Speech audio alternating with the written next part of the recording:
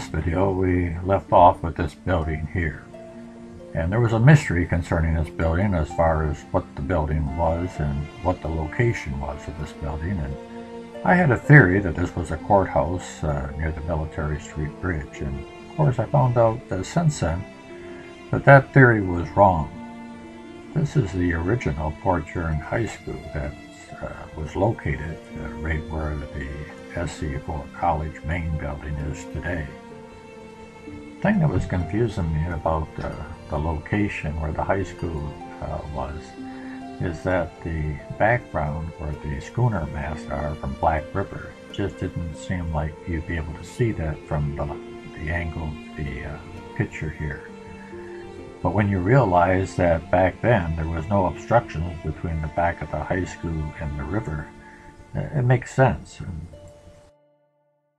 Here's an actual photo of this high school, and you can see it looks just like the sketch.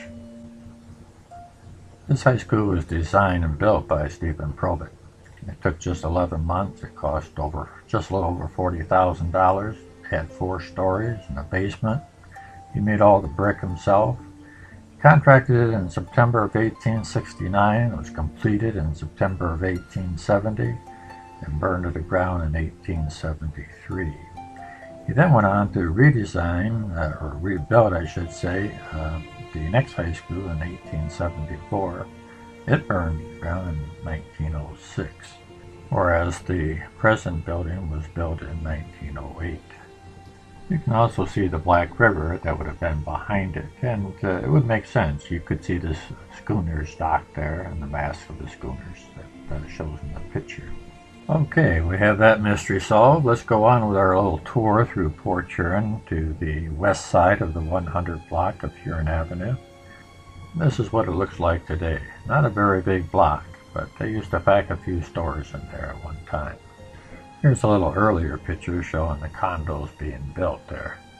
Before the condos in 2009, this is what it looked like.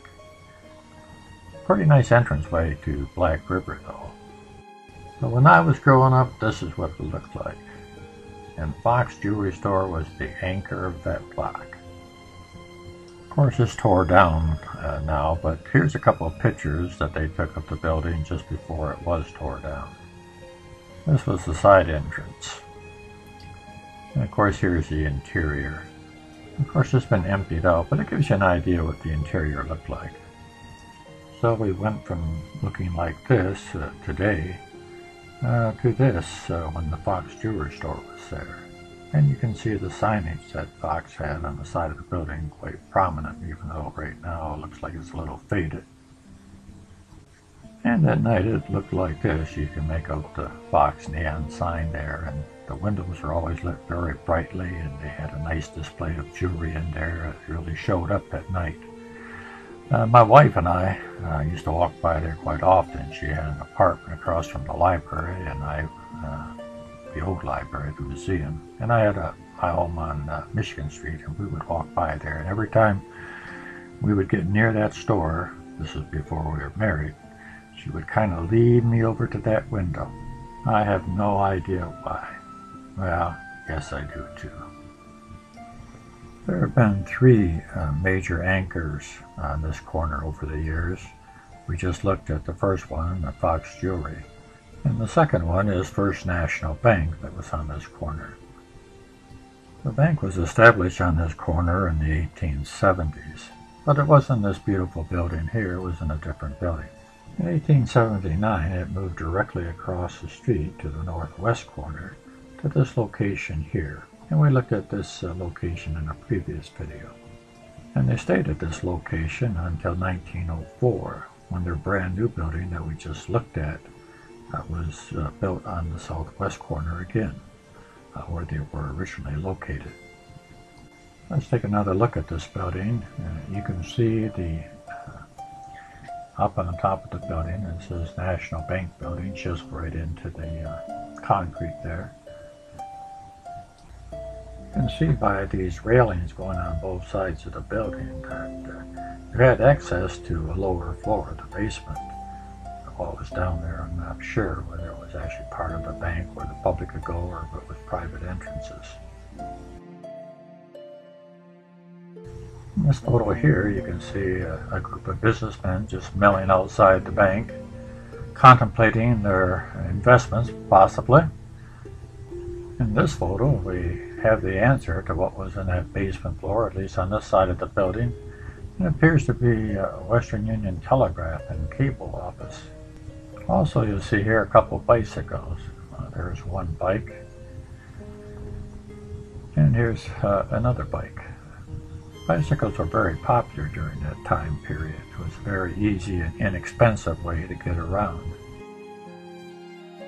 It was also a popular sport. Cycle clubs, cycle races, an entire industry devoted to manufacture of bicycles and accessories made this period an exciting and profitable one. In this photo, we see members of one Port Huron bicycle club ready to take off for a race.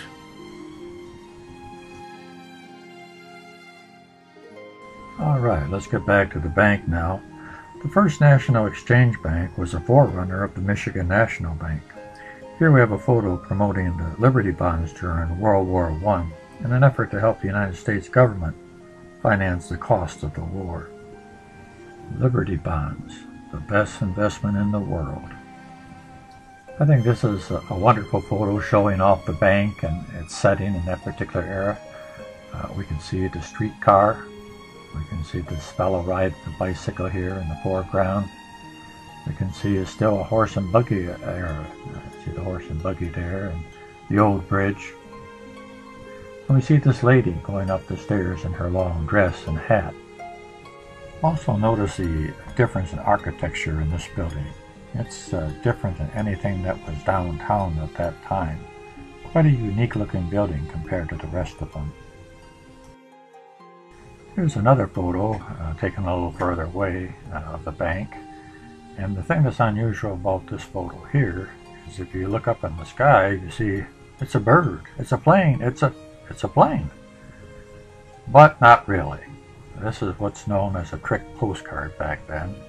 Today it would be called Photoshop.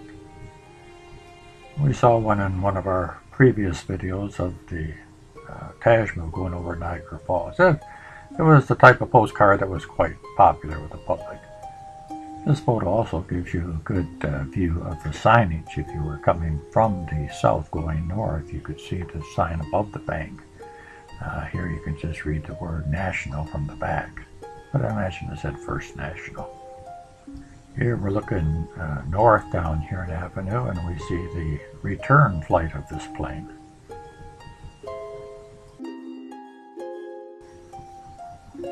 Here's an advertising card dated November 1909. First National Exchange Bank is offering the key to wealth as an incentive for using its services. It says, the key to wealth, continual saving at compound interest, is a guarantee against the poorhouse. It establishes confidence, assures comfort. It means a happy old age. Happier families, independence, better habits, cleaner lives, good times, thrifty and prosperity. It means more to the solution of the hard time problem than all the questions that have been discussed in the halls of Congress. We offer you the key to wealth through the service of our bank. Be sure and make good use of it. Signed, First National Exchange Bank. If you're wondering about the word exchange in the First National Bank, it was added in 1890 when the bank was reorganized and went from First National Bank to First National Exchange Bank. This advertising card is out of the T.J. Gaffney collection. And while I'm at it, I might as well give his book a plug. He's got some wonderful pictures in here of postcards throughout the years for Port Huron, 1880 to 1960. So if you get a chance, pick one up. It'll be a lot of fun to look through. In the early to mid-1880s, we find the third anchor to this corner, and that was the City Hotel. And it looks like a pretty nice building. It's always nice to see a card like this, but it's so much better to have a picture, which we don't have. One of the things that we do have is a rendering, a digital rendering. Samuel Clore's class architectural class at SC4 does this, and they have been doing a bunch of the old buildings of Port Huron. And here's one right here of the City Hotel, and what it might have looked like back in the day.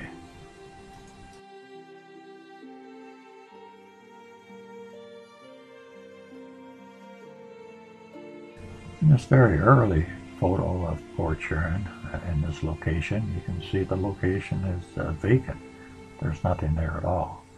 Across the street there you can see the Central Hotel, but this location there wasn't anything there.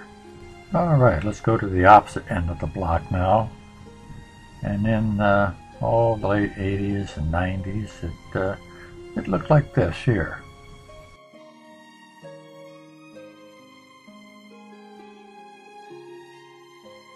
In the 1960s and 50s, the cotton shop was located here. It was there for a lot of years. Then in the 1940s, Mears Drugstore occupied that building. The building that Mears was in certainly wasn't one of the original buildings of Port Huron. But this building was original and had been there for a long time, and the business you see there in this postcard is United Cigar Store, which also had been there a very long time. It was there in 1936 all through the 20s, and possibly even 1919, 1918, right around that area.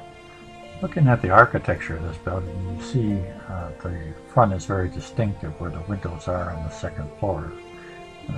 You have an indentation around the windows, and it's pretty easy to identify the building.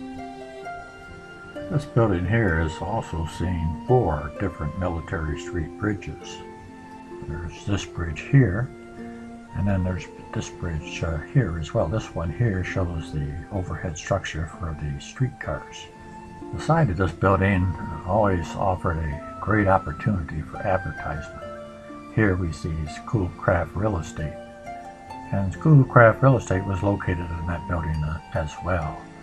At one time it was right over United Cigar Store, and another time it was next door. The owner of this business was E.J. Schoolcraft. This is what this brochure has to say about it in 1900. E.J. Schoolcraft of Schoolcraft and Company, the popular real estate dealers, and whose office is located just north of the bridge on Huron Avenue, is the most extensive real estate dealer in the city. Personally, Mr. Schoolcraft is a pleasant gentleman to meet, and one of the best businessmen of the city.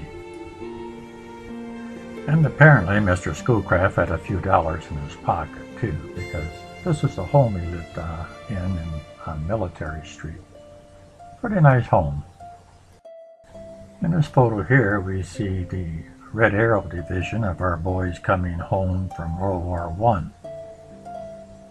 But we also can take a look at the building and the business as well. You can see that the United Cigar Store is still there.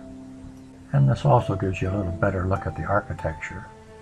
You can see the inside around the windows quite clearly in this photo. You may remember in an earlier video and at an earlier time that United Cigar Store was on the northwest corner of Quay and Huron.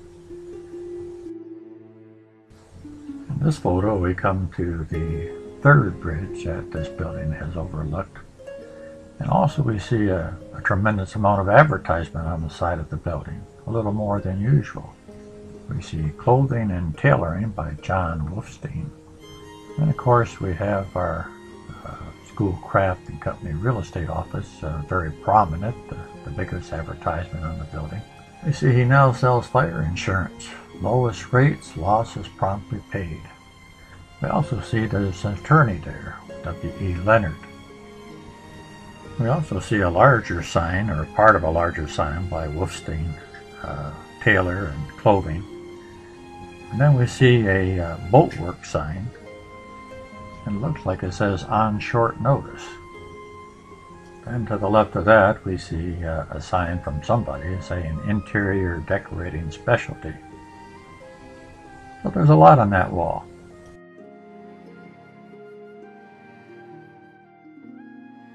Here we see the building we've been looking at butts up right against the First National Bank building. And in this postcard, you can see a little different signage here. It still has a Wolfstein logo on the side of the building, and that's it. And in this very early photo, we see the fourth bridge that this building has overlooked. And the only signage we see is the one on top advertising the fruit house. And you can see it's the same building. You can see the indentation around the windows quite clearly. That's the Central Hotel in the background you see there in the white. Alright, we've looked at both ends of the block, and in our next video we'll look at what was in between.